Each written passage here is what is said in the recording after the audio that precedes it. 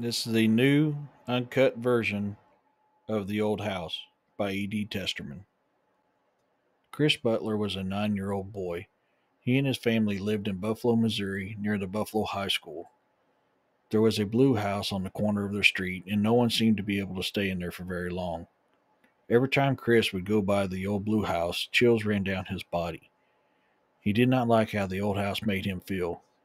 He could feel the place was not right, and he never stuck around for very long before fear filled him, and he would take off. The school had let out for the summer. Chris and the other kids were riding their bikes all over the neighborhood. They were playing cops and robbers, chasing each other.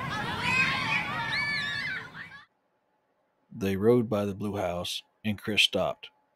In his head, he could hear a girl's voice call out to him, "Come to me." Chris was in a trance.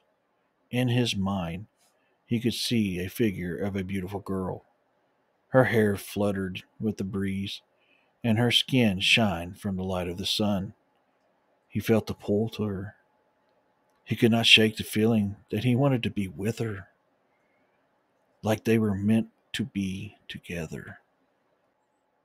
The other kids watched him.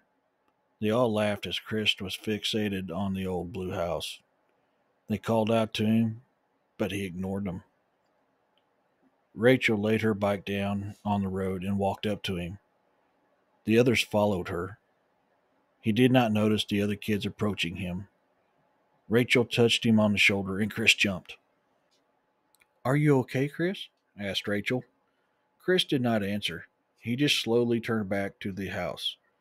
The sensation of going to the girl grew stronger with every second he was there. Buck laughed. "I'll give you $5 if you go in there." Chris ignored him. Chris was focused on the voice.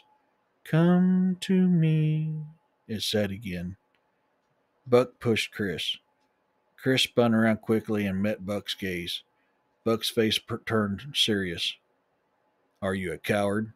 I said I'd give you $5 if you go in there."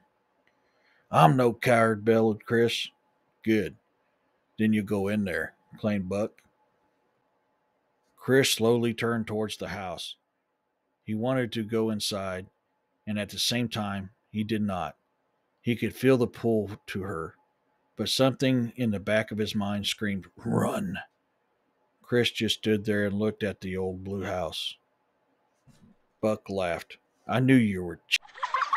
They all laughed except for Chris. They got back on their bikes and rode away. After supper that night, Chris went to his room and turned his laptop on. He started looking over old newspaper articles about the Blue House.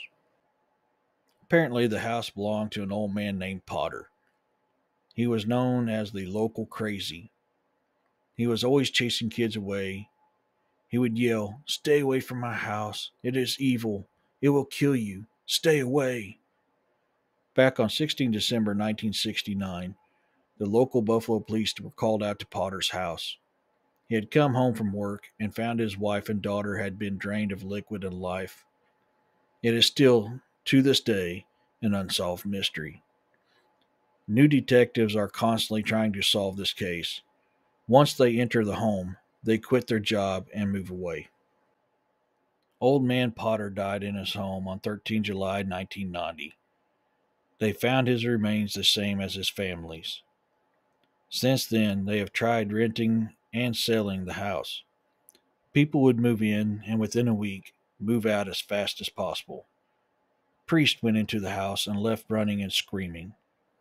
The bank owns the property and has it up for sale, well below market value. They cannot keep anyone in the home. They tried bulldozing it down, and every time a dozer got close, the equipment would burst into flames. They sent a demolition man in once. Before he reached the porch, his demolitions went off, killing 4 people. Everyone in the town knows this place is cursed and tries to stay away. Later that night, Chris was tossing and turning in his sleep. A beautiful girl around his age tormented his dreams. "Come to me, Chris. I want to play with you. Come to me." The girl's voice was the same, that was calling to him from the house. His body began to feel like it was on fire, like all the fluids in his body were evaporating. Chris shot up from his bed. Sweat was pouring off him, and he was breathing heavily.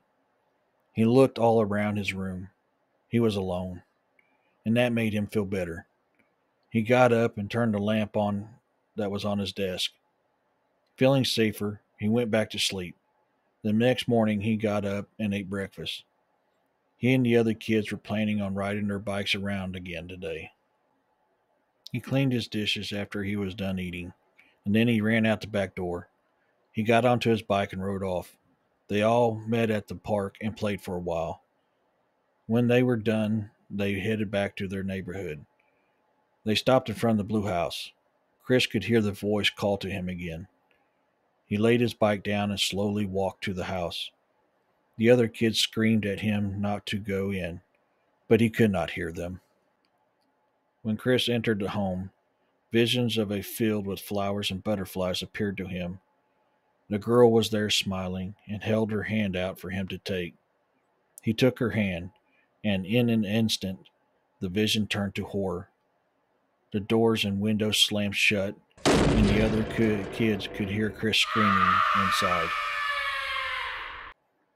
It sounded like he was being tortured.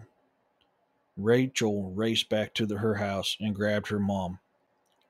The girl that Chris had been seeing suddenly turned into this old, dried up looking mummy. She laughed an evil laugh, and Egyptian symbols could be seen all over. One stood out amongst the rest. It was a small figure on the fireplace. It was a small statue that had the head of a crocodile, the upper body of a lion, and the lower body of a hippopotamus. He could feel his life force being sucked into this statue. His body began to heat, and he could feel the fluids in his body evaporating. He could feel the tug of his soul as it all spiraled into this statue. He screamed out in pain and horror. Chris's parents ran up to the front door and started trying to knock it down. All they could hear was an evil female laugh come from within. The Buffalo police arrived, and they were able to bust the door in.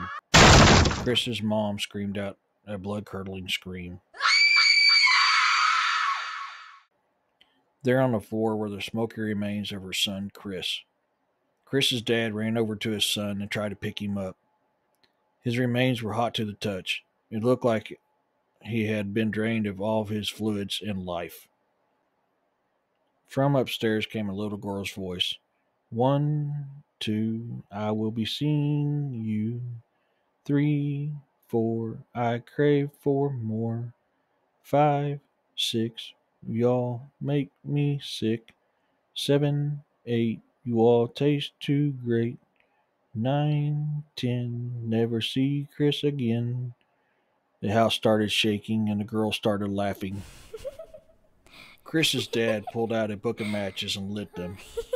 He tossed them onto a wadded stack of old papers, and they caught instantly. "What are you doing?" cried out the voice. In a matter of seconds, the house was engulfed in flames.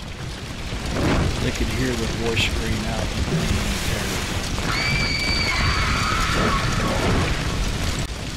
The whole neighborhood watched as the house burnt to the ground. No one tried to put it out, and they were all relieved to watch it be destroyed. A year later, Rachel was riding by the remains of the old house. She looked at the burnt remains of that old blue house. There, on the fireplace, was a statue. She heard the voice in her head.